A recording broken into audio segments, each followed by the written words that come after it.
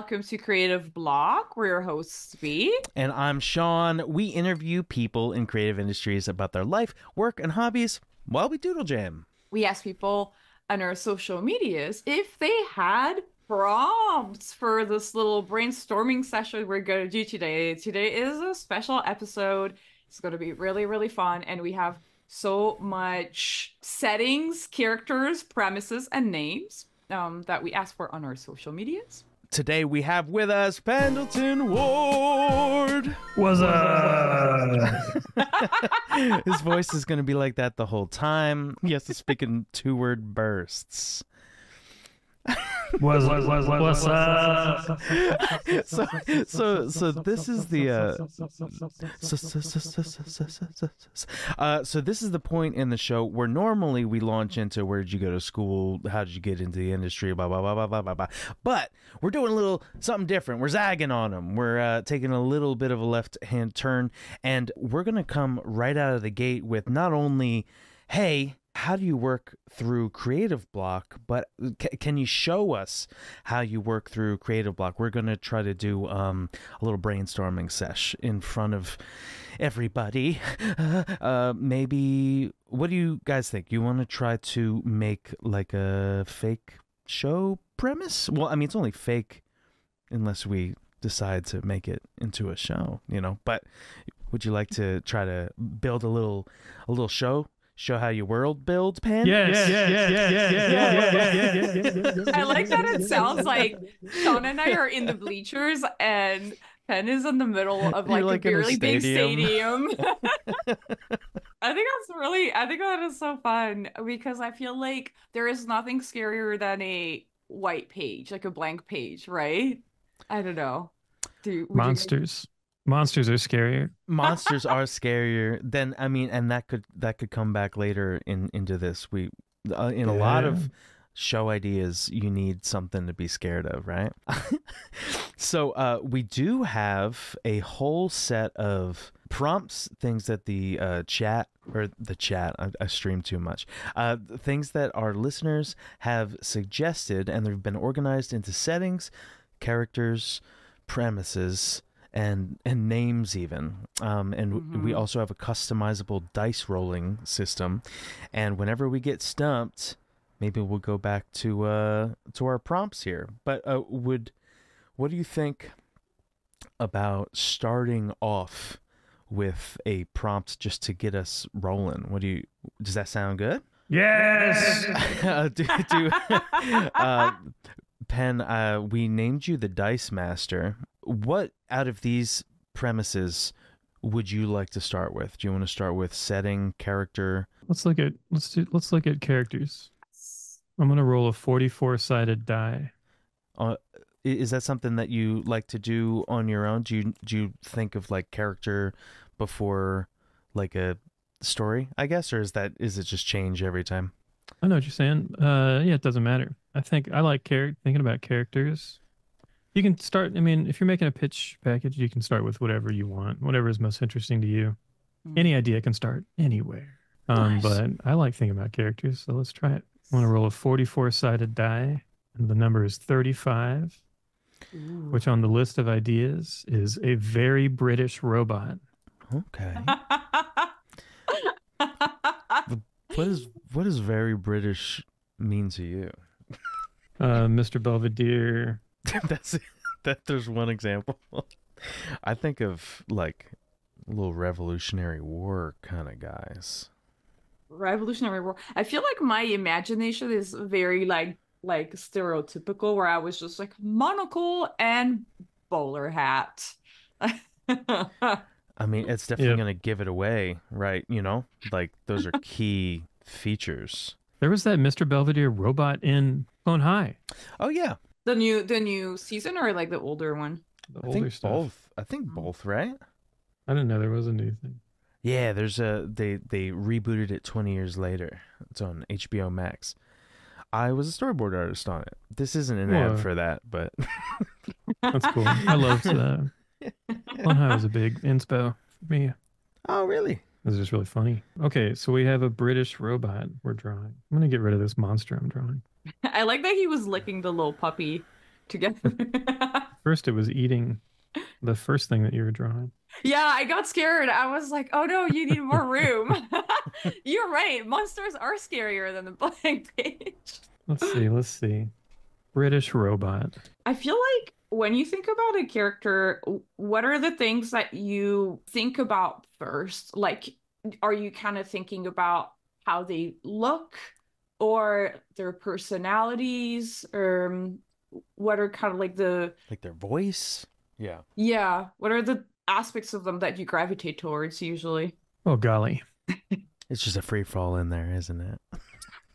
Yeah, I mean, yeah, it can be anything. I don't know. It depends on what I need in a story. You're not a man of rules.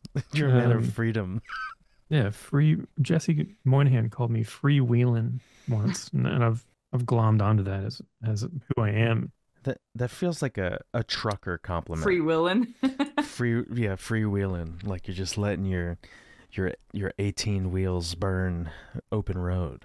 I try to do that. What if the British robot's name was Free Willin? Free Willing. Free Willy. Free willin'? Does that make any sense? Would that go free together? willin'. I mean, wheelin'. He could have wheels. He can have wheels. He could have wheels. Free wheelin'. Freedom. Is his first name Freedom or Friedman? Friedmanton? Edmonton. I feel like, okay, I'm trying to think about how make a robot British, but without going with the monocle and the hat. Because I feel like that's the first idea. C-3PO is pretty British. That's true. That's true.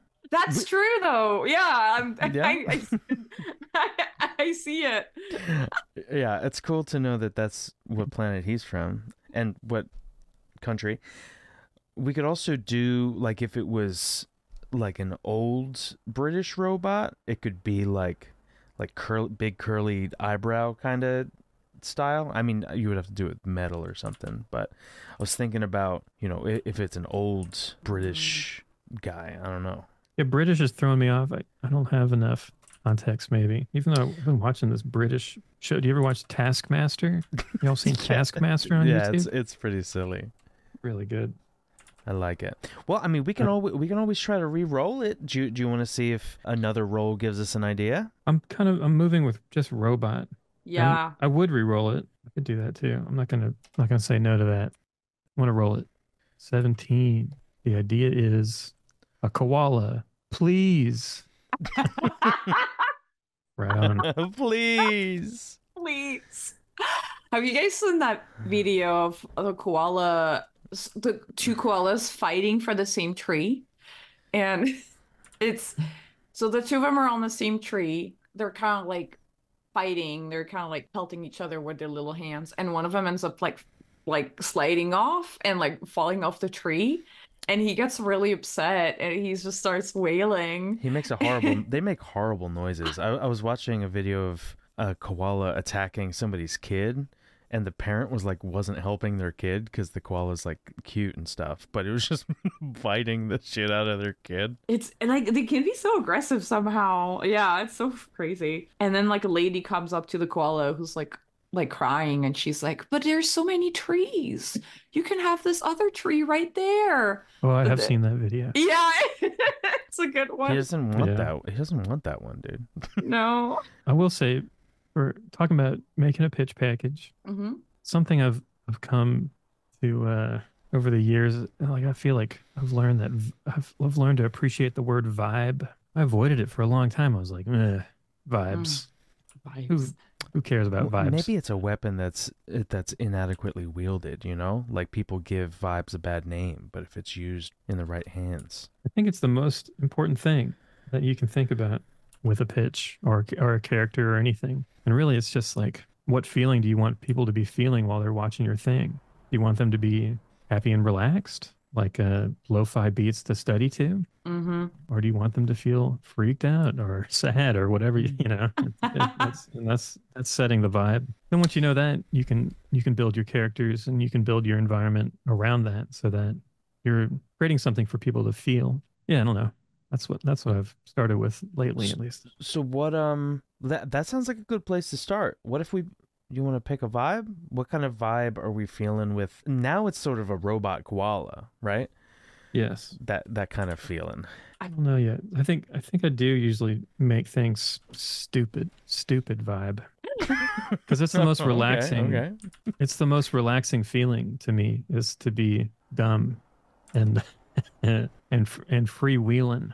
Free will, like kind of silly. I like that the koala looks a little silly with the tongue out, so it looks like it's fun. So it would be kind of like, yeah, like fun vibes. What if there was a koala that didn't have fun vibes though? What if there was some sort of battle, like a battle koala with koala armor or something? I don't know. Yeah, that sounds like the beginning of some conflict, a tail. What if the it's so silly. I was gonna say, what if the tail of the koala is the tail, Tale? But then I'm like, that doesn't really make any sense. Well, you can yes and off an idea like that. In what way would you introduce that? Maybe the like battle koala does not have a tail, and that's why he's antagonistic. Now, are they known for their tails? Because I don't know if I can even picture a koala tail. It doesn't seem like they have much of a tail. Does he think he's missing his tail, but they just don't have tails? I think they have a little poof, right? No? They have a little poof, maybe? I think maybe. I feel like I've just made this up. That's okay. This is a cartoon. We can make a koala's tail just a little poof, and it can also be somehow the koala's tail. The story of the koala. That's what it is. I think koalas. Is that what you were suggesting earlier? That the tail is also the tail? Yes, but I didn't say it correctly because I thought koalas had tails, and so I thought that the tail was of the missing tail. But then I realized the tail, Tale, is that one koala got a tail. That's right? Yeah. True. One got a tail and one doesn't. And it hates the other one so much. Yeah. Okay. I mean, that's the beginning of some conflict, right? Yeah. This is what our show pitch is now about. So this guy, he would have like a little Band-Aid on his butt or something. Or did he never have it? Why would he have a Band-Aid if he... I think it's almost as if like if a koala went out of his way to get a tail, he's kind of like a show off a little bit. So all right.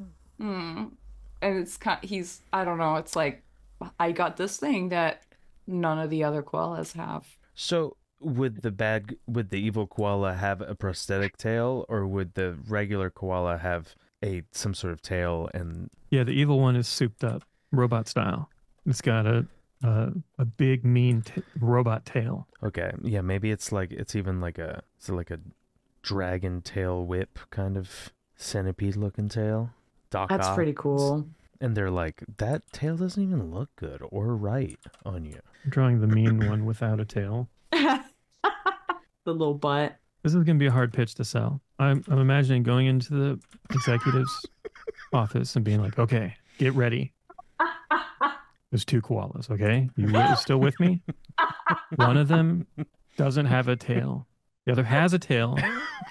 And I feel like the executive's already like dying and falling asleep. I'm like, okay, wait. But there's a third koala. Oh no, this isn't working. Well, I feel like it's important to be able to pivot in a pitch. That's part of workshopping, right?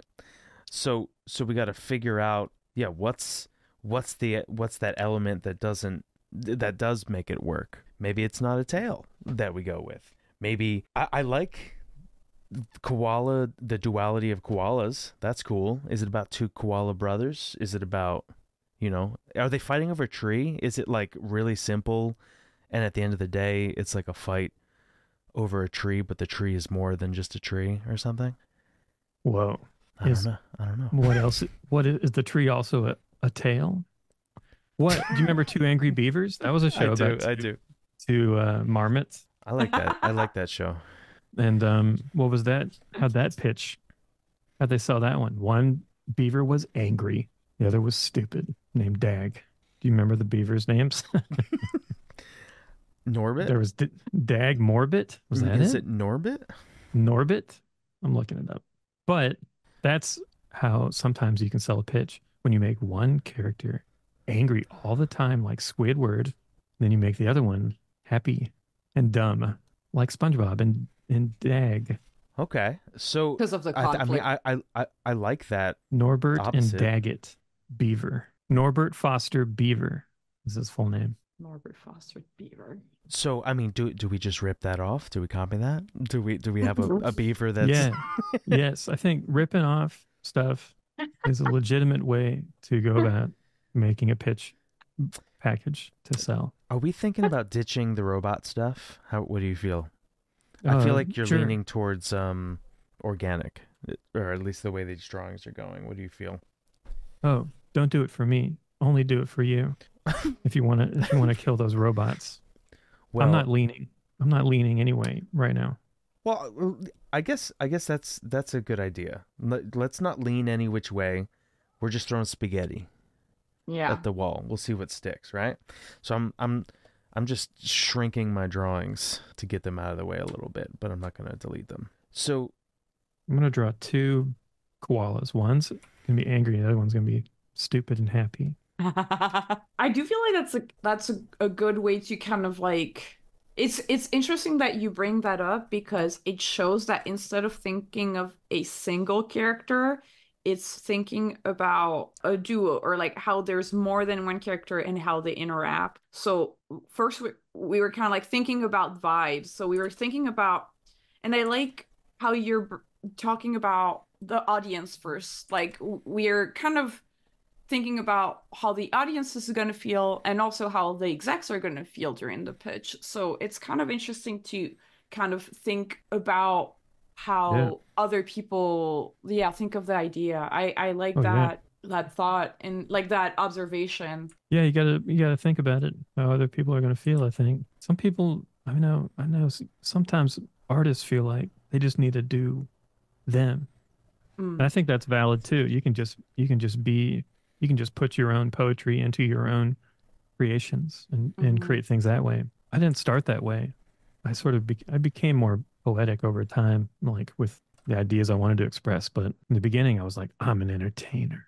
That's really interesting. Really, that's funny that you bring that up I'm a because funny person. I just make it funny. That's all I was thinking about was like how to make it fun, trying to make my friends laugh, trying to make people laugh. how to make it silly and entertaining. that's so it's really funny because I've always been struck by the poetry in your work. So it's really interesting to hear that you were always kind of first and foremost like thinking as an entertainer. I like that you're using the word entertainer because as I'm thinking about the creative process and the kind of stories that I want to write and create, I'm thinking about it's not death of the artist, but it's kind of like I'm making this for the audience. I want them to have a good time, so that Hmm. would end up making me an entertainer, right? Rather than a quote unquote artist. I don't know if you guys agree with that Oh, definition, like dichotomy of art and entertainment in that sense.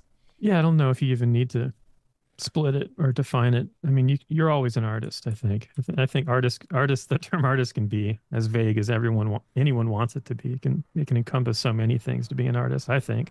Artist is just, I think, for me, it just means you're expressing yourself through whatever medium, which is so many different ways you can be an artist. Mm. By expressing your feelings. But you can be an artist and an entertainer at the same time, I think. Hmm.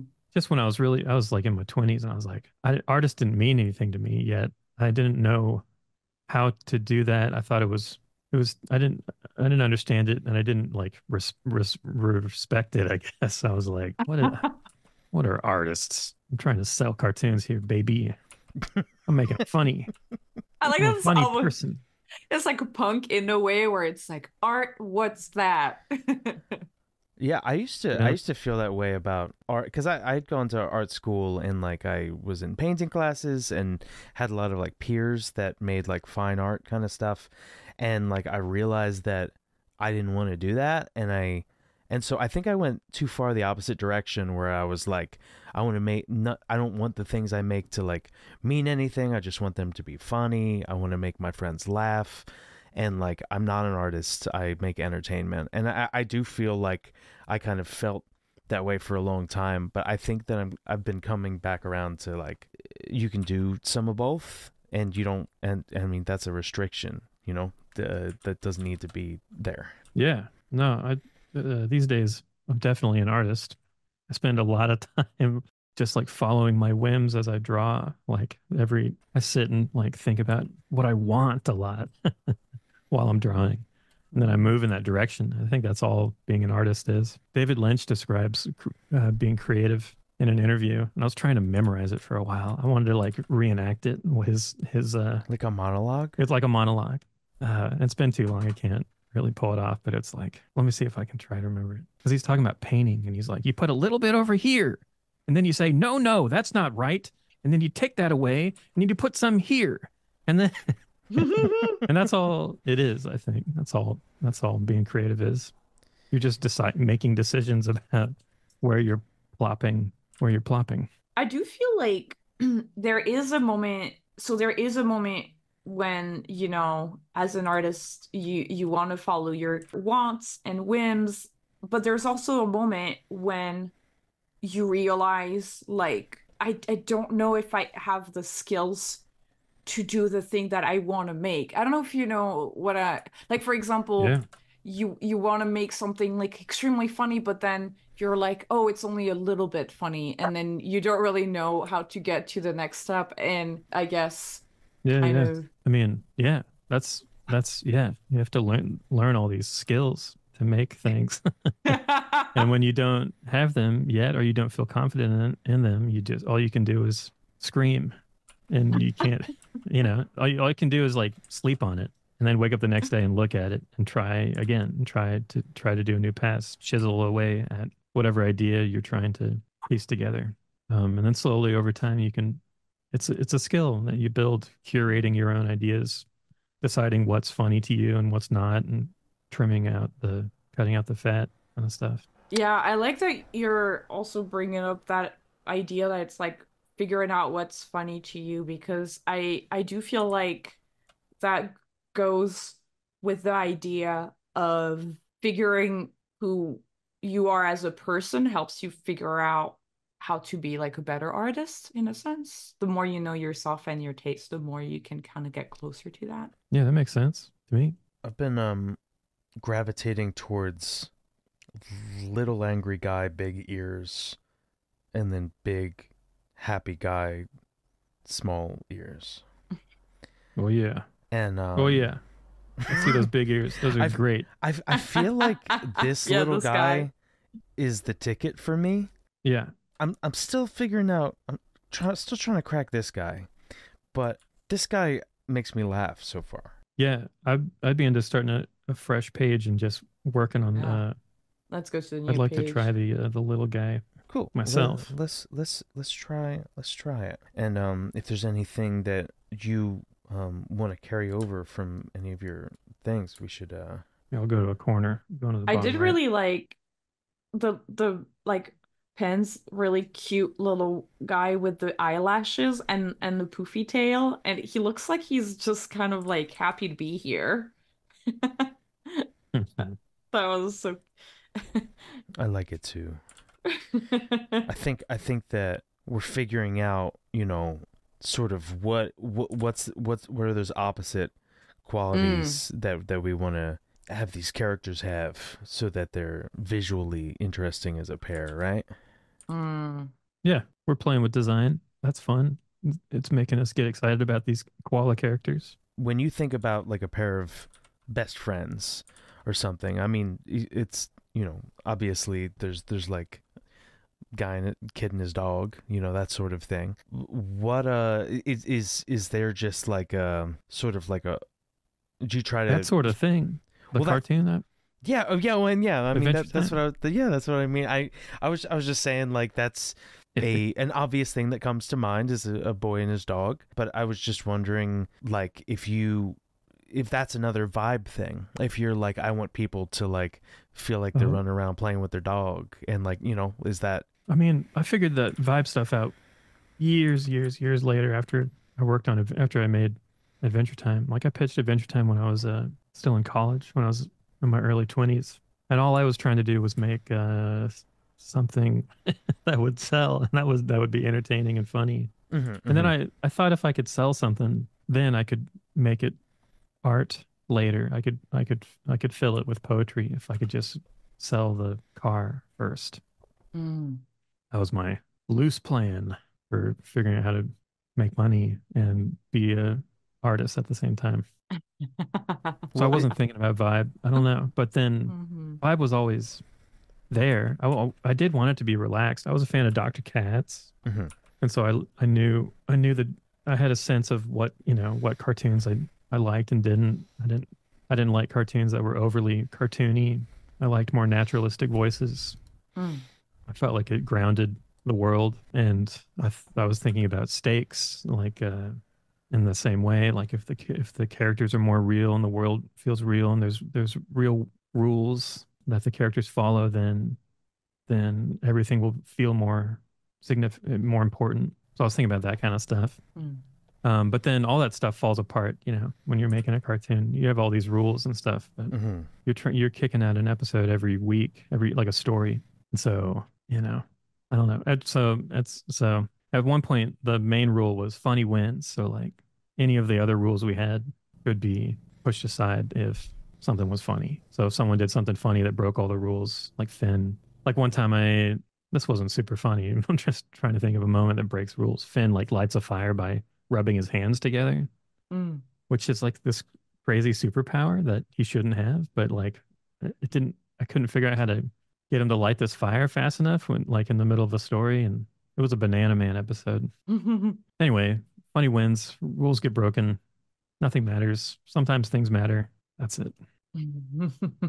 I like it. And I feel like that's been sort of the theme of this whole thing, is like, even when you find rules, or you try to make up some rules, or you try to give someone like the perfect how to make a Bible advice, like, you're just constantly breaking the rules. It's just you're feeling your way through like a catfish feeling for vibes with your whiskers on the bottom of the river. Yeah, baby. Yeah, baby. I like that metaphor. Yeah, and Bibles, pitch Bibles. I wonder if they even still call them that. Is it still called Bible or animation? I guess so. Pitch deck. Story, sometimes pitch package. Yeah. But that's the thing, is like there's all these terms for this thing. There's no one way to do it. When I was starting out trying to make a pitch package, I had no idea what they looked like. And then I learned that there's no standard, you know, you can make your own. So I just tried to make it sort of like a children's book. That's how I approached it when I was working on the Adventure Time pitch. I just did lots of drawings and tried to make it brief so it wasn't boring. And I tried to make it funny and exciting and surprising. And I also tried to make it generic. I tried to make it like passable, like for an executive to want to turn it into a TV show, which needs to be kind of broad. At least I thought at the time. I was like, I have to try and make something that looks like other TV shows, which I think you kind of still do. Like, some rules that you have to play by a little bit, right? Yeah, to sell things. You like, if you're gonna make, you know, if you're selling a car, you can't make it look like a giant fish. You have to make it look sort of like a car, and then put little fishy elements on the inside, if that's what you're into. Fish cars. Designing fish cars. I mean, I'm gonna write down fish car. I don't Fish know what car that is great. I don't know what that means, but you know, you never know what is going to be a fun idea. It could be code for a submarine. It's kind of a fish car. That's kind of a fish car. Yeah, he's, you know, are they trying to go? They found out that in the Mariana Trench there's deep eucalyptus or something. Like, there's like seaweed eucalyptus or something, and they're on a submarine. I don't know. I don't know, dude.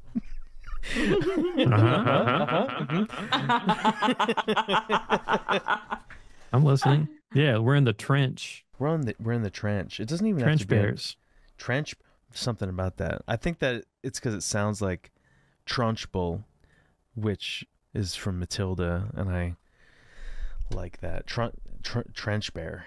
What's a Trunchbull? A Trunchbull is the principal in Matilda who locks people in a closet with like basically like a closet version of an Iron Maiden for kids, and she's like the evil character in Matilda. I see. And I just think that name is, I mean that Yeah. the name is fun to say, I guess. It is, Trench yeah. bear. Trench bear. Trench bears. Is that, I mean, here, I'm write that down. Trench bears. Now, the opposite of this little guy. Ooh, I like your eye patch. I like the eye patch. Mm-hmm. Yeah. Yeah, I was thinking about, I'm sort of drawn to the eye proportions in this. Like, does one of them have like big kind eyes and the other one's like real small eyes? You know, does one have like real beautiful eyes or maybe it's just one that you can just stare into, little eyelashes on it or something? Soulful. Yes, please. I think that's cute. Do we want to roll the dice and see if we like a name for one of these guys? Maybe. Do you think a name ever helps you figure out a design? Do you ever figure out a funny name first before a design? I guess never. No. I usually name things way later. And then sometimes I'll list like 50 names. Name never really does it for me, but let's find out. I'm rolling the die. It's 10, which is das Bullshit on the list of names. Das bullshit. Huh. That's bullshit. That's bullshit. I think that's bullshit. Is that what it's supposed to I see it now. Yeah, I can hear it. Yeah. Das bullshit. I mean, we could also, like, what if one of them's name is Bo? Just B-O. That's pretty cool. That's kind of a cute name for a bear. I think that would be the little guy. No. Okay. I don't know. I'm second guessing it now. Okay. Because maybe that sounds more like Bo? more like a big guy. Yeah. Bo. Hi, I'm Bo. Okay, I'll roll for the other koala. It's that thing of the what is it? You know, the Kiki and shoot, what is it? It's like one thing, like an alliteration thing where it's depending on the sound of the words, it can convey an emotion. Like Kiki sounds more like pointy, and Kiki and Bobo or whatever. Yeah, something like that. Yeah. Yes, yeah. Kiki is like a sharp character, and Bobo is like a round character. Okay, sorry, you rolled the dice. I did. I rolled it. I rolled a 5, and so the other character has to be named Daddy Windnose. Daddy Windnose. It's a good one. I think Bo and Daddy is kind of funny. Mm-hmm. Bo. It's kind of funny though that it's Daddy Windnose. That it's a long name, and the other one is just one syllable. Well, it all depends on whether we want to use both parts of the name, right? Like, we could call one Daddy, we could call one Windnose, we could call one Bo. I mean, we could call him shit, but I feel like that's, I mean... Yeah, it's not going to sell well. You have to think about that. Yeah, that's true. Das bullshit isn't going to work on any children's network. Is a character named Daddy going to work on a kid's network? Sure. Okay. Let's stand our ground on... call him Father to be fancy. Yeah. Father! Daddy and Bo. Bears. Okay. I'm digging this pair. Yeah. I do think that this big bear may just be a bear. I don't know if this big bear is a koala bear. Like, is it just a bear and a koala bear? It could be. Do you feel strongly about it? You think it should be a big bear? No. I don't feel strongly about it. The more that I'm looking at it, is looking like it's just a is it like a bear that thinks he's a koala bear, you know? Okay, that's interesting. I like that. Mm-hmm. One thing I'm starting to feel strong about is a big loose T-shirt on this large bear. Yeah, big comfortable a nighty shirt. Yeah, almost. Yeah, nighty shirt. I like that. I feel strongly about that too. I didn't realize I'd feel strongly about something like that, but I do. I like that. I like that. If the big bear is pretending to be a koala bear, but really inside he or she is a bear, like maybe that's why they like to hang out with the little koala bear, because maybe they think they can learn to be a true koala. They hang That's out. beautiful. What would a reason be for now we're getting into like motivation stuff. What would a reason be for a bear to want to be a koala bear? Is there a reason behind him like Um, wanting the grass chill. is greener lifestyle, you know? Yeah, chill living. Chill living. He doesn't want to catch Trench, salmon anymore. He wants to. truncheon, That's trenching. true. Trenchant. That is true though. Like I feel like eating. Wait, what do koalas actually eat? I feel like I'm confusing pandas and koalas right now. Eucalyptus, Yeah, they just bamboo. eat like one thing, and then bamboo is the other one. So it is much easier to be a koala than a bear in terms of like your activity. I mean, potentially this could be a cartoon about two picky eating vegetarians, and it's a panda bear. But Okay, Uh, I think we need a nemesis we need character we need some strife. mm-hmm. for these two angry bears. Well, what happens if we roll for premise? Do you think that that might give us like a challenging Oh yeah. situation or an idea for a nemesis? Oh yeah, there's a bunch of stuff. Yeah, I'm gonna do it. Rolling for premise at an 8, which is just Psychonauts, the TV show. So this is It might not another be the right. established property. Yeah, that might not be Yeah. the one. Let's re-roll. Okay, we could rip off Psychonauts for these koala bears, but That I'm is gonna true. re-roll. I know Tim. I can text him. Uh, He'll be fine with it. He'll be 16. I rolled a 16. A door-to-door salesman who has a dark secret hidden in his little briefcase. Okay. I mean, is that could be a villain? Yeah, totally. Door-to-door salesman? yeah, a dark secret in this little briefcase. I do like that there's a dark secret in the briefcase just because it's like it almost feels like it's the engine of the show where it's like, oh, what's in the briefcase? We just know it's something terrible, but we just don't know what it is. You know what I mean?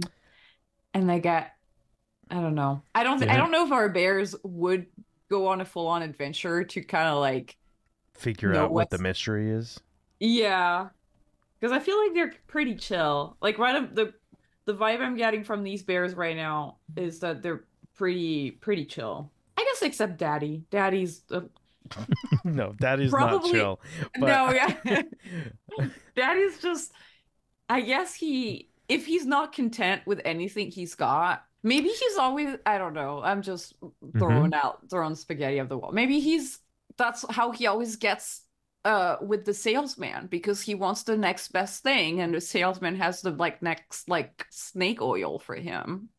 It's a little repetitive right now, but Hmm. is it possible that yeah, I mean like is it like the head of a pyramid scheme and he signs them up to be a part of a pyramid scheme and they have that like all these boxes came to the house. I mean that I can't tell if that might be just like a one episode thing. I don't know if we're looking mhm. for is this door-to-door salesman the overall nemesis? Is it like the arch nemesis that we're looking for, Ben? Yeah, why not? This is the main nemesis. This door-to-door salesman that's always trying to sell the bears Oh, he's something always that trying to sell that. He's like trying to scam them all the time or I trick do them he's think into trying to buying that's like something. take all their money. Yeah, he's that trying to scam them out of that is funny.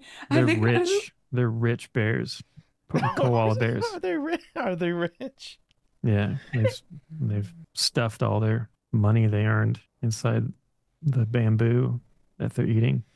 What do you feel about the bear with the big shirt having a fanny pack with money in Yeah, that's great. it? This pitch is getting more sellable by the second. That's also merchandise. We can make a merchandise, out of that fanny pack. Yeah, sell money. We could sell money. We have to write money not included in the fanny pack. Money comes separate. Oh my gosh. I do think it's funny if now, okay, now it's so silly because my brain is kind of taking this whole pitch in another direction where it's like maybe the bear duo is sort of like You know how in like Roadrunner and Coyote, like we're on the side of Coyote, of Wild Coyote, Mm-hmm. Hmm. and maybe we could be on the side of the salesman, and we really want him to close the sale, but these koala bears, they're just too good, and they just never fall for it. Are you proposing flipping the script and the koala bears are the enemy because they're difficult to Yes, sell? Okay, I'm on board. I think it's really funny.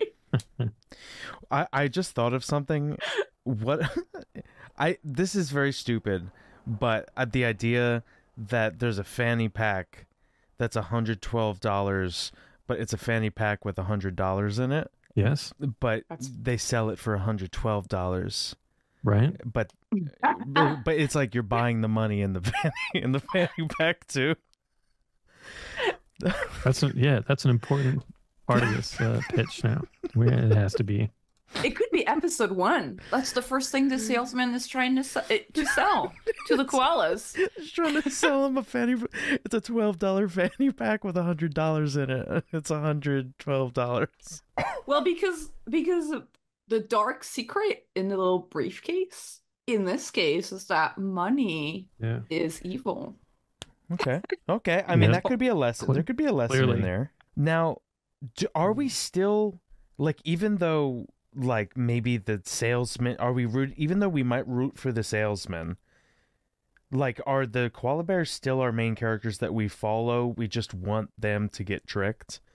Like, are they Yeah. like anti-heroes? Like, are we following a pair of characters where we're like, I wish these guys would get tricked? I think we're following the businessman now. Okay. The salesman.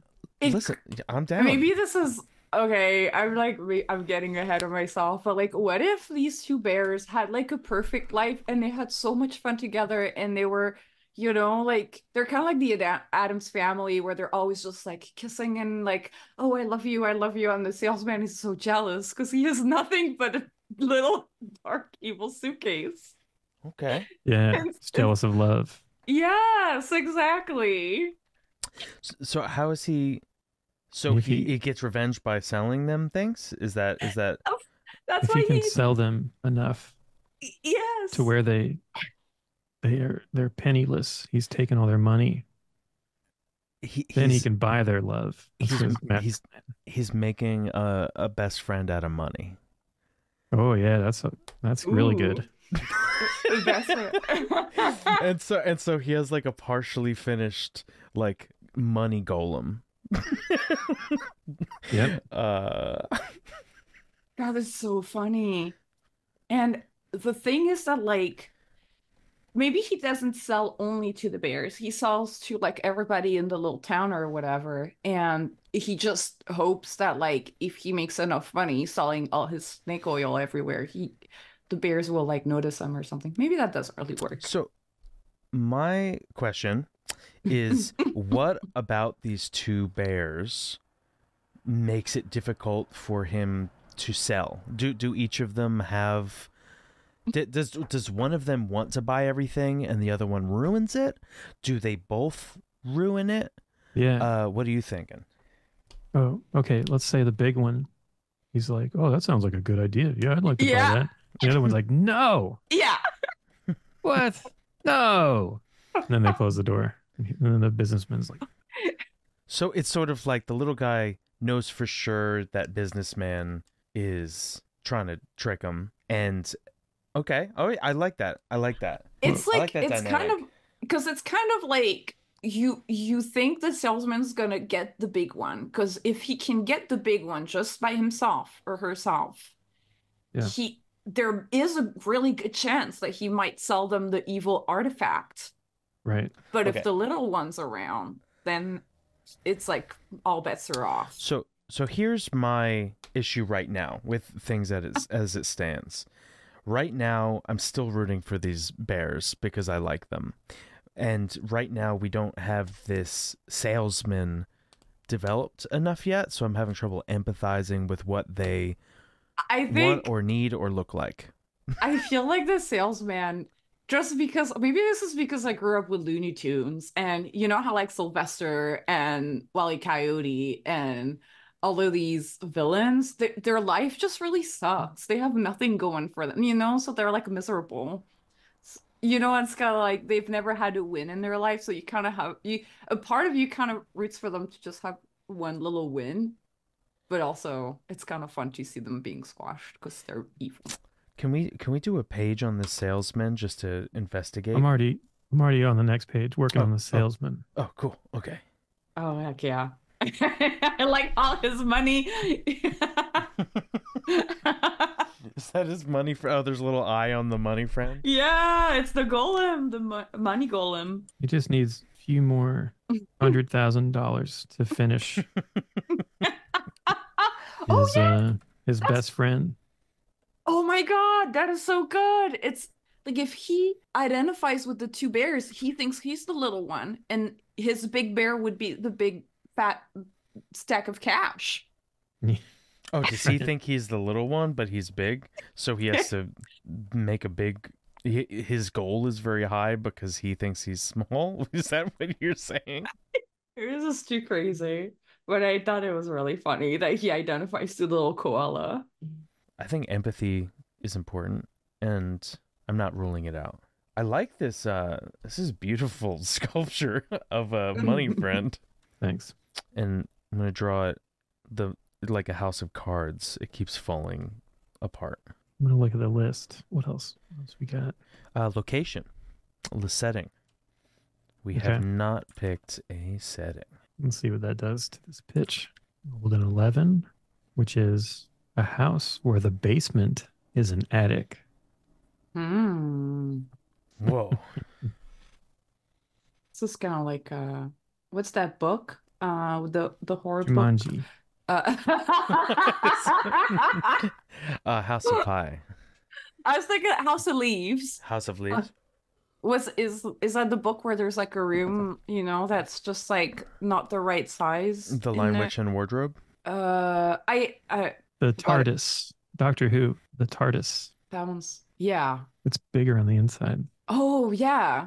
Oh, it's been a while. It's been a while since I watched Doctor Who. Doctor Who. I think about Doctor Who a lot because he's a dummy. He's like a brilliant dummy who never knows where he's moving. And he's super confident. But he's also ignorant of everything.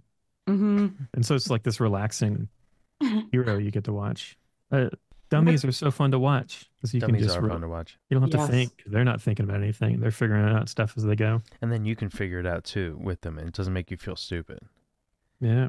Well, we definitely don't want a character that makes us feel stupid. Do we want a salesman to have a big hat or a small hat? Mm-hmm. Is that a little salesman right there with a big hat? Oh, I was sorry. I was drawing his tie, but I also. Feet. What do you feel like about a little salesman, though? I don't know. I can't tell. I mean, is this? Are we turning in? Is this Plankton from SpongeBob? I don't know if a little guy trying to trick two characters. Is this Plankton? Yeah, it's Plankton. It is exactly Plankton. Oh, his hat got puffier and bigger in yours. No, I like it. I was just trying to make it different from yours. The thing is I think because, like, I still feel like we want to follow our koalas. You love the koalas. No. It's not that. I think it's because they have a relationship with one another and they can talk back and forth, and that feels like it'll be a funny dynamic to follow. But this guy does feel all alone right now. Unless we, I mean, I guess he can talk through his money guy. Thing. He talks to the evil thing in the briefcase. Oh my gosh. The evil thing keeps saying to trick people. Yeah, or it just talks about, how's your day going? I'm sad because the koalas didn't buy what I was asking them to buy. What you should try again. That's a good idea. Thank you, evil briefcase. You're so supportive of. He calls it evil briefcase. He knows it's an evil one. He's aware that it's evil. Okay, yeah, it's real nice. You're nice. selling me on this. Yeah, I'm coming around. I like that the briefcase could like flap its if it opens and closes, it could be like it's flapping its mouth. Oh yeah, that's cool. It has like an eye on it, maybe. Because here's the thing, I do feel like the salesman is dumber than the koalas, and I think that's why I kind of gravitated towards the salesman because he's Hmm. trying so hard to do something so impossible. Yeah, and I think that it's not that I don't want to empathize with him. I think that I don't relate to a, just a salesman. Like I've trouble like thinking like a salesman would think. But if we, I think now that there's a little bit of like there's someone like manipulating the salesman, or this briefcase sort of feels like it's in control, and I like that. I think that's feeling good. So so if we track through the motivations of the salesman, right? The salesman wants to basically the salesman wants a friend, right? Yeah. And Mm-hmm. the briefcase wants to sell and tricks him into selling for him, right? And to make his friend, right? Of money. I'm just imagining the executive listening to this, And so just being like, "Oh no, no." oh no. No, my question for you is, if he already has this friend telling him what to do that is the briefcase, why does he want to make the money friend? Or is the briefcase mean to him? Does he owe the briefcase something? Like, what's that relationship like? It's a good question. It's an important question that needs to be answered. And the execs want to know. Yeah. The execs want to know this. It's funny that you keep bringing up like imagining to pitch this to the exec because I think it's like it's really funny because it's true. I think like an exec Yeah. would probably be like, "This is a little far-fetched. I don't know if I'm following this because there's a salesman and koalas, and this is already like, Yeah. It's complicated. yeah, Okay. yeah, yeah." Okay. Well, so no, that's a good thing to talk about. So if Mhm. so you don't want it to be complicated. You want it to be able to be explained simply, right? Yeah. How do you think about that? And then maybe like, is there a way to? Do you have any ideas of how we might simplify something like this, or No, how I don't. someone? Okay, well, how do you think about simplifying things? Yeah. And maybe we can start there. That's hard to answer. I feel like I would probably just start with a more traditional premise, Okay. like good versus evil, something like that. I Mm. mean, that's what simplifying, like if you're trying to make stuff that's more familiar. Mm-hmm. Mhm. Well, I mean, what if? I mean, potentially characters like this could hypothetically work in a story versus of good and evil. Maybe they're not. What is it? Maybe they're not the main characters, or maybe this isn't the main storyline, or whatever. But if we sort of like said, okay, we need a simple, relatable thing, and then figure out what would get scrapped or what wouldn't. Yeah. No, you're barking up the right tree with these questions, Sean. Yeah, the businessman who has an evil suitcase that tells him what to do, and he's trying to make a friend that's made out of money, and he's trying to sell the koala bears something so that they spend all their money, and so that then he can buy their love and form his money creature into his new best friend. I don't know how to simplify it or turn it in. I think at this point, if I was really trying to make a show Bible and this is where I was at, I would throw all of this in the garbage. I would start I would start over. and I would and start and, over with a simpler idea. and you're probably right. But you know what? Like if like say we didn't have the businessman, say we had two koala bears and it's friendship or whatever, good and evil, or like Yeah. if we had a simpler thing and Right figured now out, the koala bears can be anything right now. Like they're just two friends. It's a buddy comedy. right. Mhm. So And so then so potentially that would mean that like if we came up with a simple idea, potentially you could have those two characters. Yeah, that's true. And it just depends on how much you like those characters. If you love those characters, if someone at home is like has a situation that's exactly like this, you know what I mean, and they're like, "Man, I love these characters, but how do I turn this into something that people can relate to?" then yeah, maybe getting rid of businessman and someday they're like a one-off character in an episode or something. They're maybe that character's too complicated. Is there something relatable like that happened? Is there something relatable about two best friends that you could latch onto, that maybe there's like a Let's roll villain for it. that Let's roll the die. Okay. Hell yeah. Let's roll the die for another Antagonist? another premise. A premise, yeah. Because really the two friends right now are kind of blank slates, and what they need what they need is more specificity to be interesting. They can be anything right now. Mm-hmm. That's true. So let's look at this premise list. There's 17 premises. I'm gonna roll a 17-sided die on the internet. Go. I rolled a 10. Hard-boiled potato and black-eyed pea, freelance private eyes. All right, we got some. Well, hard-boiled private potato, investigators. yeah, could be one bear, and black-eyed pea could be the other bear, and together Just like the they're names. freelance private eyes. If we wanted to stick to the premise. Yeah, private eye stuff comes with a lot of baked-in vibe too. It's this noir feeling, smoky bars, jazz, which is a nice relaxing vibe. It's a trope, and it's a cliche, and you can put it into your pitch and try and sell someone on a pitch. That's about private eyes.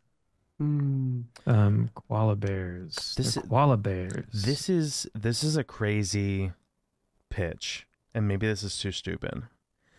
But what if it's a noir detective koala bear? It doesn't even need to be a koala bear, but for this, it's a koala bear, and he smokes so much that there's a cloud of smoke that's shaped like another bear that's his friend. Wait.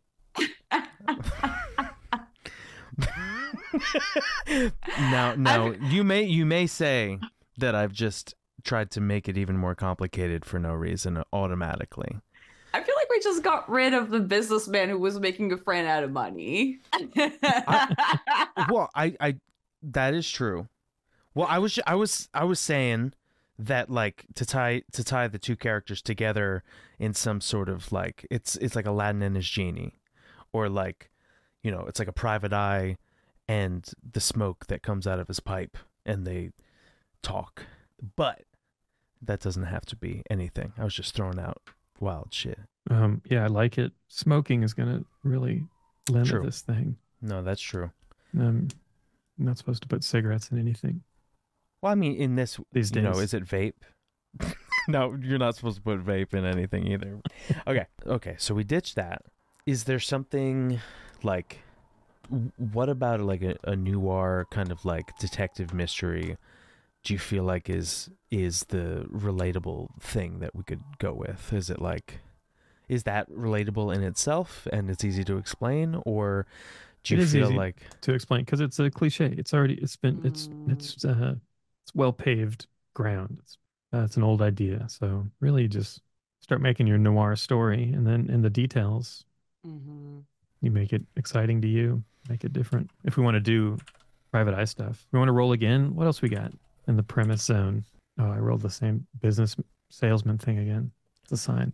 Hard boiled. I did notice that there's multiple salesman pitches in these premises, which is kind of funny to me. I rolled a 14. After receiving a magical book from the future, a glory-seeking knight decides to do the deeds first in order to pass them off as his own. That is so funny. There was a manga that came out recently, just like this, except that instead of being a knight, it was a mangaka who would get the Shonen Jumps from the future, and he would draw the manga from the future to get his manga published. I was like, that's pretty high concept. Plagiarism. It's cool.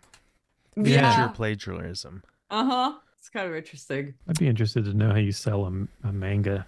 Because it seems like you can get away with any concept. Yeah, it's very similar to pitching a show idea. From what I've gathered from all of the little bits and pieces that I've put together from reading stuff online and reading mangas about the manga industry, is kind of like you come with a pitch to, or like a chapter that you draw and show to an editor.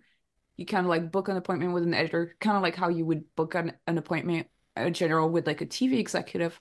Then you kind of show it to them, and usually they're going to be like, this doesn't make any sense, or like, that doesn't fit for us. But come back to us with like another idea. And then you have to come home, come brainstorm a couple other ideas. But usually, I I feel, and I could be wrong, but I feel like usually every time that you schedule a new pitch with a editor for manga, you have to come with a manuscript. So it doesn't have to be finished pages, but it has to be the equivalent of a storyboard, and kind of you show it to the editor, and they can either completely reject it, saying like, oh, this doesn't fit, or this is kind of too weird, it doesn't make sense. Or they will be like, oh, there's something here, and here's some notes, and try to hit these notes for this chapter. But manga and anime they're so wild. Like, how do they decide? Like, some of the wilder ones, I'm like, how did this one get made? You know, like, just premise wise. I think also because from manga, it's like, because they're killing off like a series kind of pretty often enough with the readership, so they can start a new series pretty easily. And also, paying one person to do a manga is so cheap compared to making a TV show. You can pay somebody for just a couple of months, and it's not that much money. And True. And then if nobody likes it, you can just kind of like kill it, and then you can just have the next ones start up like in the magazine. What are you feeling like we follow your gut, Pen, and just scrap the ideas that we've made so far and just try to brainstorm a complete new one? No, I think what you said makes sense. Keep the bears. The bears are we can use the bears easily. The specifics of the salesman's life and motives right now are maybe a little too complex for a mainstream TV show pitch. Maybe.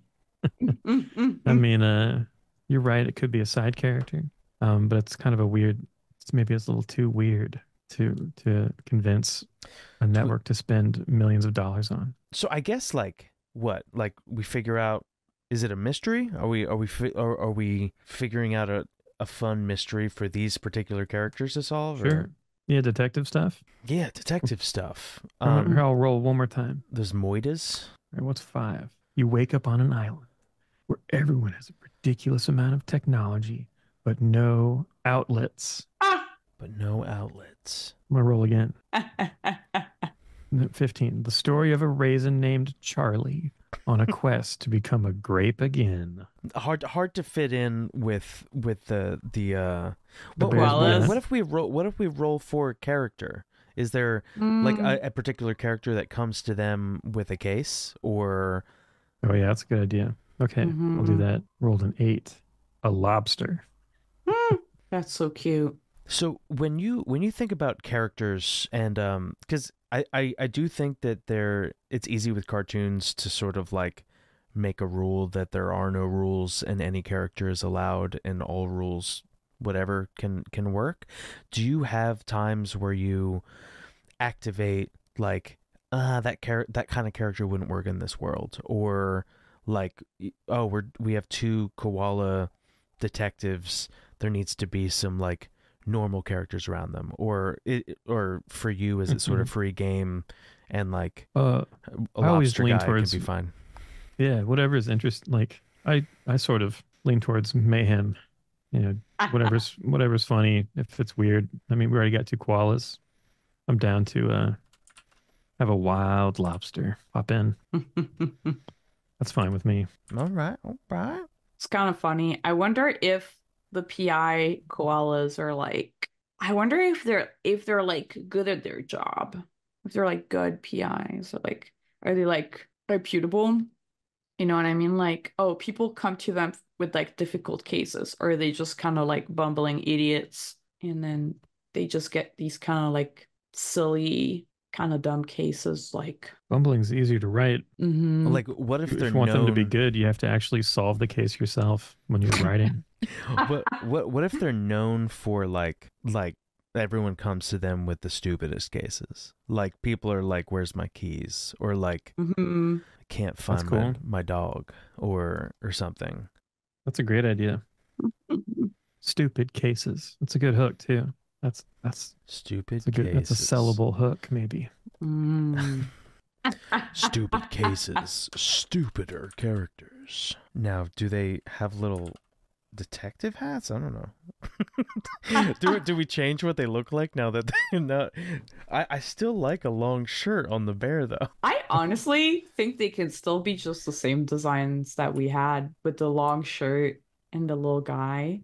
Okay. Yeah, that's okay. I did put a hat on the bear just now. Oh, I like that hat though.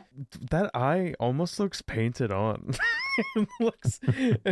I like it though. He almost looks like a cyclops right now. Yeah, it's dominant. All right. One So dominant, beautiful eye. is it a? Okay, so what kind of what kind of crime would a lobster come to them with? You know. And then this eye works on the bear, but it's his private eye. Oh, I like to keep some things private. Yeah, he'll look at some things. This one's for winking at my lover. This one's just for my wife. I'll roll for the lover's name, and then you can. The lover's name is Will Actually. Ooh. Will Actually. Their pun. There's some internet thing that I don't understand. It's probably just their screen name or something. Because these also like, yeah, I was wondering if it was kind of like taken out of like a longer prompt and maybe it like was a pun. Well, oh, well, actually, that's the that's pun. yeah. Yeah. Well, actually. Well, actually. Okay, so lobster, right? Lobster. Lobster comes to them with a case. Yeah. An evil case. No, I'm joking. An evil briefcase. Yeah. Yeah. Is this like a private eyes in the case of the case? I guess it should be, at the very least, at the beginning, should start off as like a not complicated thing that they make more complicated than it needs to be. Like, does the lobster, he's like, who boiled me? And he's like, red. And like, they go to the crime scene and it's like a pot. And like, he's like, I was pushed into the pot and now I'm cooked. I'm cooked. It's kind of funny because it's got like that vernacular that kind of goes with like tropey private eye stuff. I have a really hard time making crustacean or bug face characters like relatable characters in a way that like I What about like Pepe the Prawn? Mm. You know that Muppet? Pepe the Prawn? Oh, yeah. I think that one's a good example of a one that's done well that I'm like, yeah, that's a funny character. I'm trying to draw Pepe. Who boiled me? I'll pay you in shells from the ocean. We got a case. I'll literally pay you with an arm and a leg. You can eat it. Me. I'm delicious.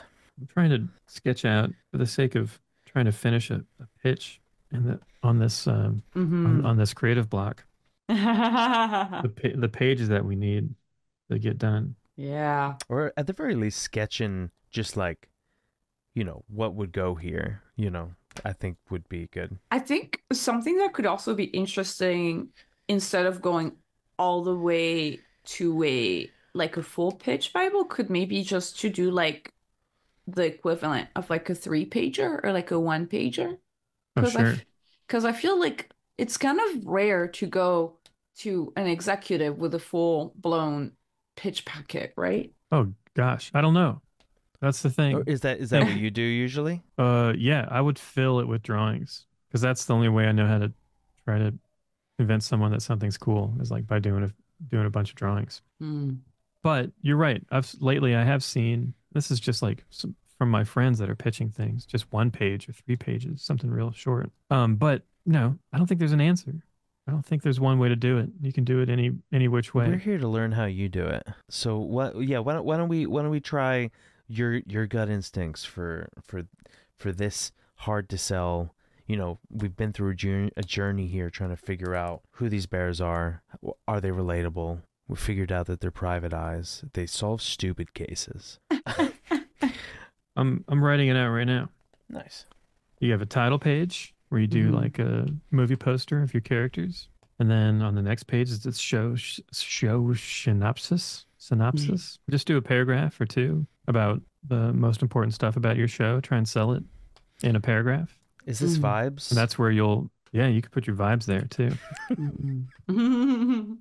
You could even write vibes if you wanted to. The show. 2 hard-boiled, stupid koala detectives are known for only receiving the stupidest of cases. They accept them because I don't know why yet. Are they rich still? Do they still have... Do they get paid in eucalyptus leaves instead of money or something? Or is it just because they get paid money? Are they trying to get rich enough to do something? Yeah, I don't know. Yeah, they'll need some motivation at some point.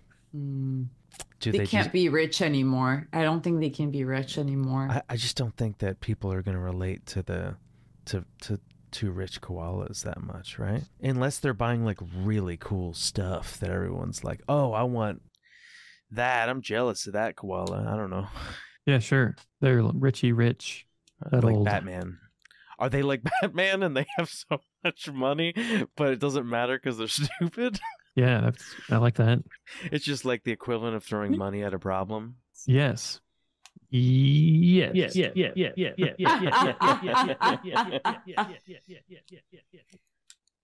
my gosh. Yeah, they're too stupid. They're filthy rich, but they don't realize that they don't need it. What? Like that they don't need to do any of that they don't need to work. They just are doing it for fun or what? I feel like automatically when you give them money, there's like less things to... Less stakes. Yeah, like what do they motivate them, right? There's less stakes. Yeah. Like, yeah, it's not... We shouldn't do that idea. We shouldn't have the money. Yeah. It is funny. If we're trying to make these characters more interesting, they need to have desires. Why do they do this work? This stupid work that they do. Is it that they want to go on vacation? That they want to go...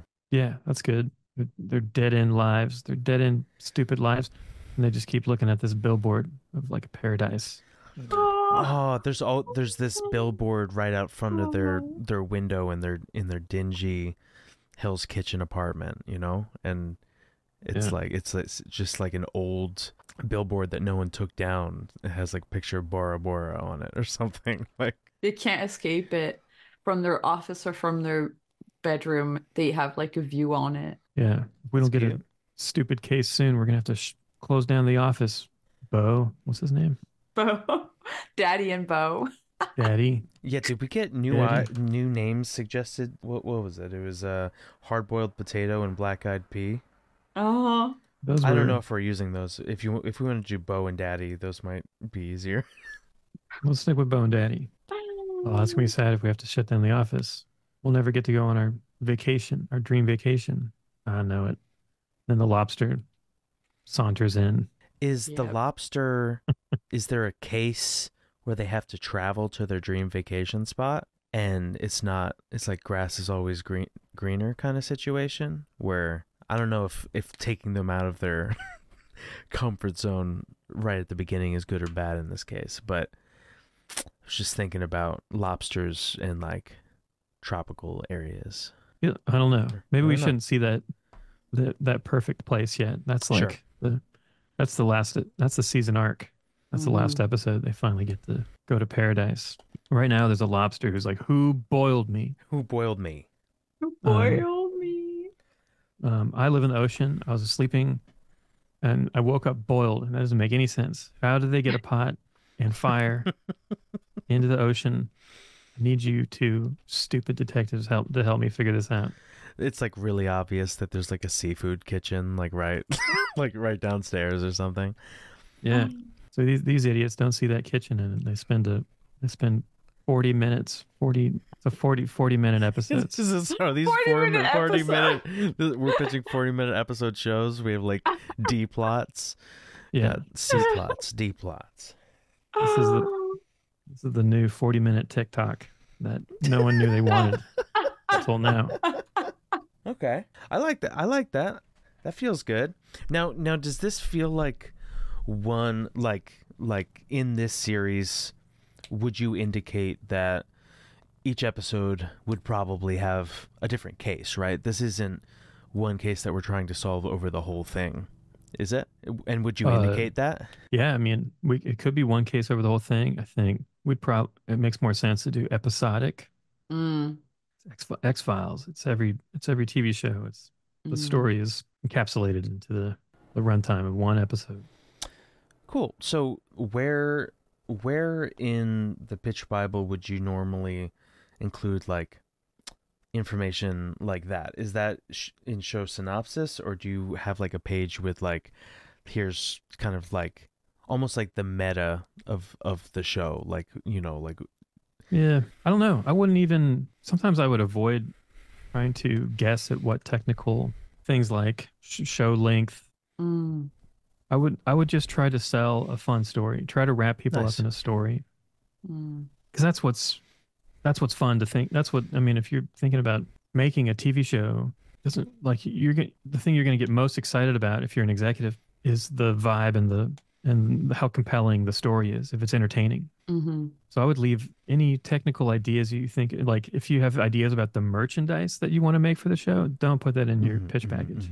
I wouldn't. They can decide that. That's like a business thing that someone at a company can think about. Just try to make your thing an interesting story. That's my practical advice on that kind of thing. I wouldn't even put it in. This is my layout of what to put in. You got your title page. You got your show synopsis. You could maybe mention vibes. That's just describes your show. You don't have to mention vibes. You got your characters, a little paragraph about your characters, and then you have some episode ideas, like 3 or 4, just to get the idea across. And then you have just a contact page. It's like it's real basic. Just in case they don't know who you are at all, and you can put some stuff on there about you if you want. Yeah, like your background. You should always put your contact information on something you're giving to somebody. Oh, I just mean, like, do you like put like a bio on there? Like, you can put a bio. I mean, that's a nice simple. That's very, it's a simple packet. So like, do you sort of let, like, instead of having like a setting page or something like that, you sort of let that be introduced in the episode ideas or the show synopsis, kind of like, as opposed to having like its own, I don't know, setting. I mean, like, there's so many versions that people show all around of different Bibles and so many different page lengths that I always wonder, like, if there's specific reasons why you might leave something off. What would we leave off?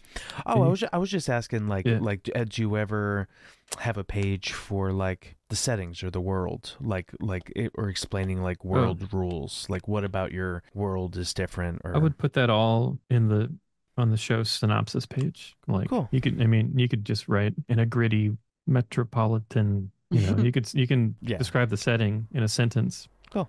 Do you ever, in your pitches, do one of these kind of like, oh, it's this show meets this show kind of thing? Yeah. I never really did that before, but I think it's valid to do that. You can do that if it helps describe your show.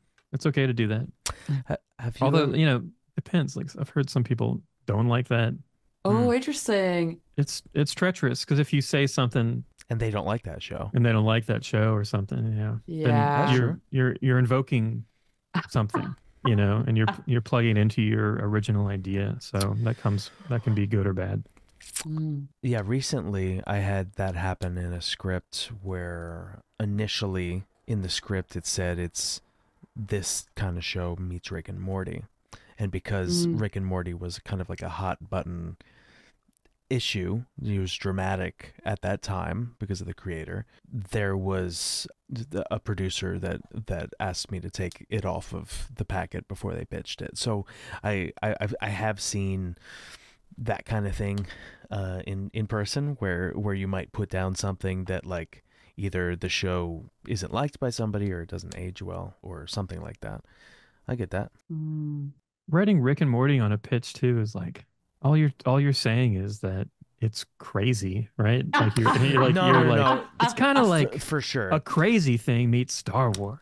I think that the initial intention was sort of like what Rick and Morty does for sci-fi, this would want to do for horror, that kind of I thing. see. But Yeah. Oh, it was interesting. something like that. But I don't think that either way. I don't think that including that was like that important anyway. It's funny because I kind of got when I was trying to pitch a very specific style of comedy, which I like very slapsticky kind of comedy, and somehow I feel like when I would put the word slapstick in the pitch, people would just kind of be like a little bit put off by it because slapstick feels kind of dusty and old and kind of like unsophisticated in a way. And so I was kind of trying to figure out, I was trying to like kind of brainstorm it through some of my friends, and they were like, well, what about like these kind of like live action movies? Like, ah, shoot, I forgot the name of the Robin Hood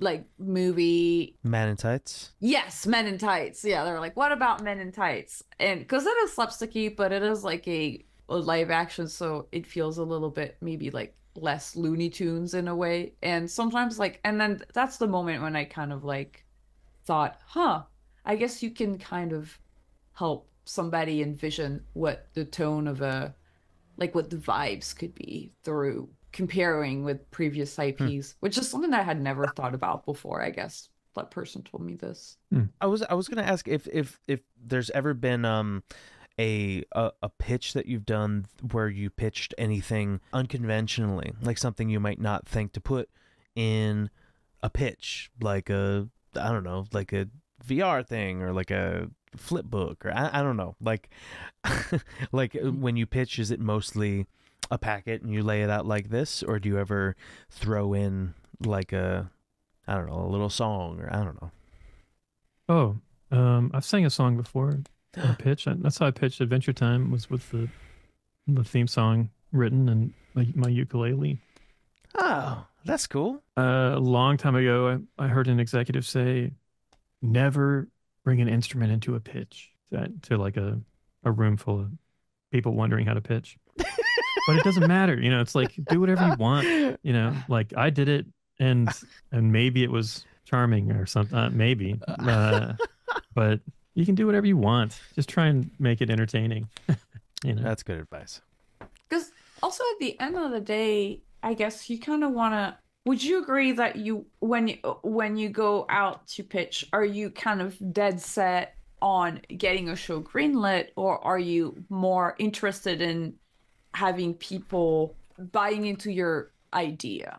If the question makes sense. It does seem like the same thing to me. Trying to sell Like it.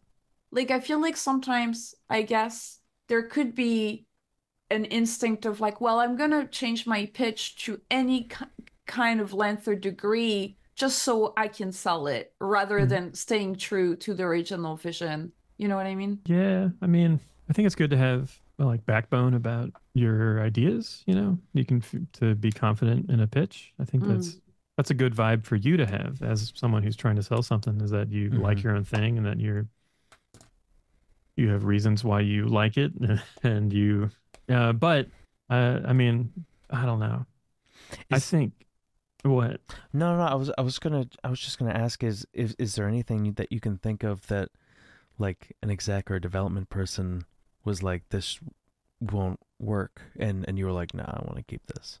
I don't know if that's too Yes. sensitive or anything, but No. So on Venture Time, I'm trying to think of what's too sensitive to say. But at one point, at one studio, there was an Mm. executive who was like, "I don't know about the dot eyes," because at the time the dot eyes Mm. were more Nick Jr. It was like dot eyes were like preschool vibe, Mm-hmm. and then I think someone didn't want the dot eyes. I was like, I want the dot eyes, and I was real adamant about it. we can't relate to these characters if there's no realistic eyes. I At the time I hadn't really worked hardly anywhere, so I didn't have any ground to stand on for, I think, I don't know, pushing back on almost anything. And I think that might, I don't know, who knows? I don't know. I wanted to keep the dot eyes, and I think that might have hurt me at the time at Oh, the one gotcha. studio I was at. Mm. I don't know. I think when I was trying to sell stuff in the beginning, I was like, I don't care. I'm going to try to sell anything. I was like, I'm an entertainer. I'm going to throw Mm. stuff in the garbage if it doesn't sell, and I'm going to try again to sell something. Mm. Because like if you sell something, you can make it good later. And that's what I kept thinking. Oh, So right. whatever it is, I don't know. I just thought I could make it funny after I sold it. And I know a lot of people who stick to their guns about their vision and Mm. then never sell anything. And then they're bitter for for years and years. So I would lean more towards like just trying to work with someone to see what they are interested in making Mm. when you're trying to sell them something, and then tailor your thing so that they're happy with it and you can be happy with it too. You just have to know that you're about to compromise if you're going to Yeah. work in commercial art making. You're Mm. and if you can make that fun for yourself, then you might be happy compromising. But if it's you have to like work at making it fun, I think Mm. it's hard to because it's a relationship that you have with anybody when you're working together. I think with executives, you have a relationship and you're going back and forth about what everyone wants to make. Even when you get a show, it's barely your show. It's everyone's show who's working, all the artists who are working on it, because everyone's going to have ideas. Mm. So if you can get good at giving up on making sure everything is like the way that you want it made, the happier you'll end up being, I think, when you're working on a show, if you sell one. I think that one of the most positive experiences I've ever had on a show was during a time on the Midnight Gospel. There was a joke that you pitched and a joke that I pitched, and then you told me my joke was funnier and to go with that. And it was one of those things where like I'm in most cases a show creator pitching a joke and then you pitch a joke like they we're probably gonna break their joke. It's their show, you know. Sure. But I really I don't know. There was something about that made me really feel like I don't know, like we were making something together. And yeah. That's cool. I'm glad that happened. I feel like I probably wrote over someone else's joke at some point too, Sure. which is a bummer. And like there's good times for everybody, I hope. And then sometimes I redo work, which is always a bummer. For sure. Yeah, Midnight was a good one to approach with that philosophy of it's everyone's thing, because it could be, that show was crazy, and the designs could be different every episode. Everything can change. The scenes changed from animator to animator, which looked awesome. Yeah, I don't know. That was a good one to Yeah. be playful with in every way. Well, I think that we've kind of figured out how this Bible, for the most part, Mm-hmm. it's in sketch form, but I think that it is enough for the audience to be able to understand how we would organize the ideas. Yeah. I think we did a good job. If you're interested, you can find the old Adventure Time Bible that I made in my 20s when I didn't know what I was doing. It's online on Scribd, Scribd, I think. And you can look for Adventure Time Pilot or Pitch or something. Look for Pitch Bible. I think it's on there. You can Google for it. I like that we also kind of like went through the process together, because we tried some things that didn't work and we had to kind of like throw it away. And I think this is so important. And especially like we tried with the two characters, and then we tried an antagonist, and we tried from the antagonist point of view, and then we are like, okay, it's actually not working. Yeah. Like go back to the first two characters and kind of like really seeing how like different angles and how we can kind of make something like more simple. And I thought that was like a really interesting kind of look into the creative process, because we don't really get to cover a lot about how much like redoing and throwing away of ideas goes into making cartoons. Yeah.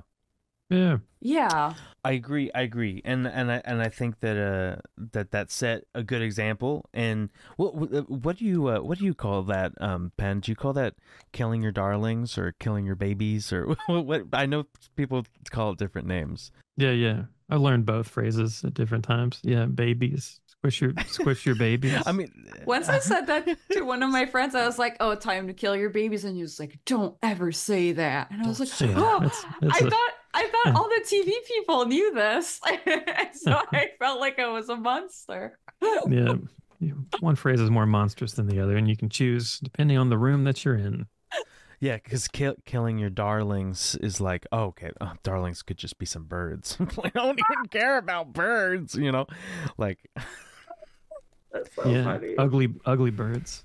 Smushing your babies. Big, ugly ostriches. Ostriches. Yeah. Okay, strangle the ostrich. Strangle the ostrich.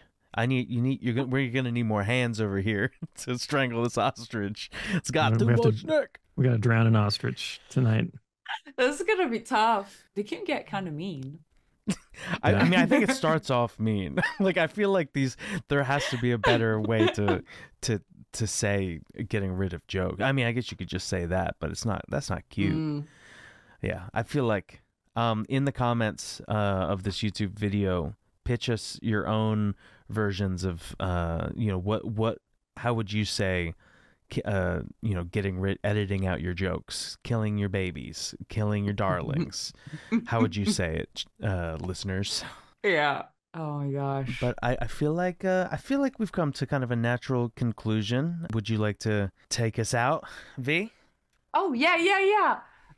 Well, I thought that was like such a fun look into the process, and I hope y'all enjoyed it as much as we did. And with that, it's the end of this creative block. Pen, thank you so much for being our guest and sharing your insights. Thanks for having me. And thanks to our listeners. Follow us on social media at CRTV Block, where we ask for drawing prompts and questions to ask our guests. Huge thanks to our editor Clemens for editing the podcast, Marco for helping us produce the show, and Abuka for creating short clips that we've been putting out. And if you love our show, you can support us on Patreon. Becoming a patron gets you early access to interviews and access to our Discord community. But another great way you can support us is by interacting with our content, like liking and subscribing and commenting. It helps our episodes reach more people. And you can access our links in the comment section of this episode. I have been your host, V. And I was Sean. Keep being creative, and we'll see you next week. Bye. Bye.